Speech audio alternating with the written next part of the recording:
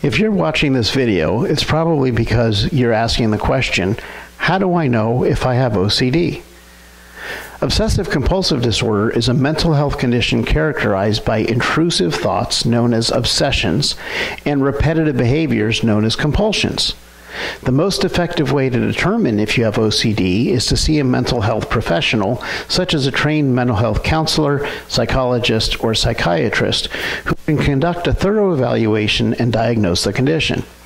This evaluation usually involves a comprehensive mental health assessment, a physical examination, and a discussion about your symptoms and their impact on your daily life.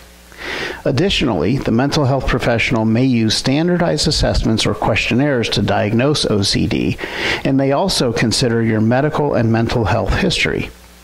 It is important to seek professional help to accurately diagnose and treat OCD, as this can greatly improve your quality of life.